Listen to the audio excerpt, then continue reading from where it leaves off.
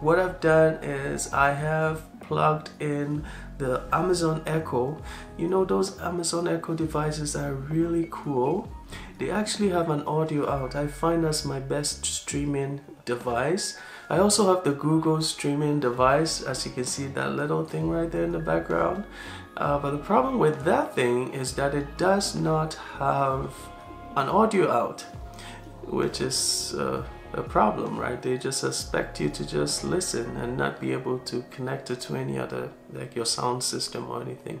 You can, however, stream onto like a Chromecast device, which I'm not a big fan of. And the good thing about having that device is that it allows me to connect it to my sound system, and now that I also have the high definition streaming, if you're recording onto cassette, it's actually better to record a bit hot. And recording hot means that you actually peak it. It basically has to go a bit higher than you would for a digital recording. Cassettes actually act as some form of compressor. The sound is better when you actually record hot, so I usually go above the peak. So to record, I've connected the device here, Echo, into my Marantz portable player here.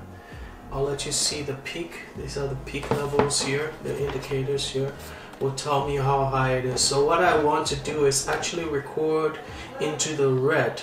The levels should exceed 0, right into the red, and that's what you want. And when I did that in my test run, I found that to give me the best sound, the best warm sound that I could get.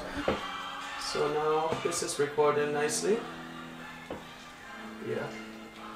And I'm monitoring this with my headphone here. And